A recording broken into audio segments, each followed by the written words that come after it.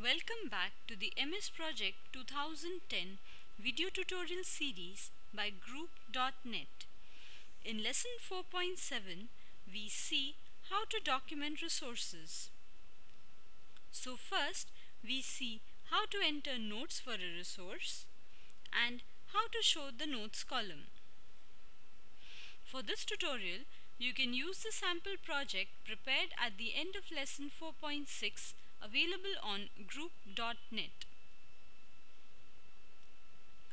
To enter notes for a resource, we simply double-click that particular resource.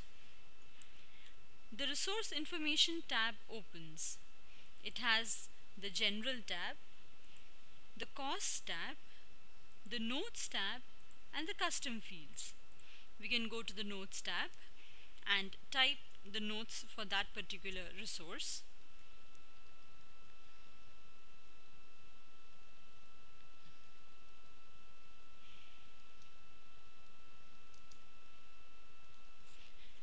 And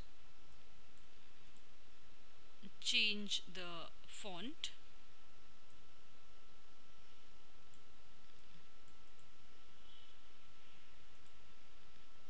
Change the font size, and all those kind of settings are available.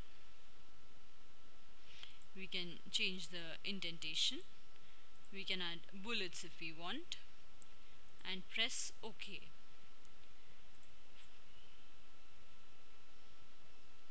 Let us say we want to enter notes for another.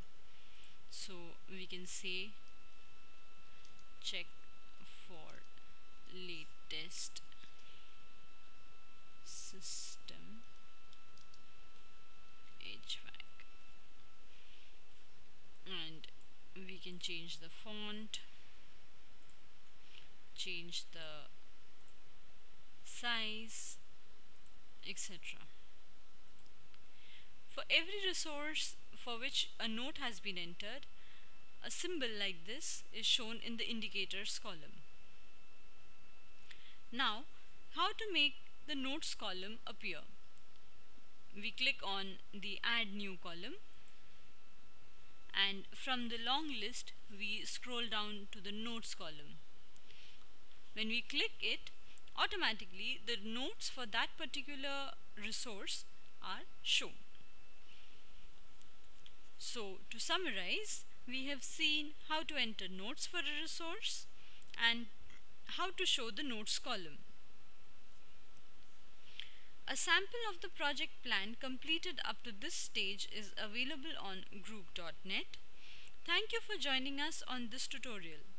In the next part of the video tutorial series, we see how to assign work resources to tasks.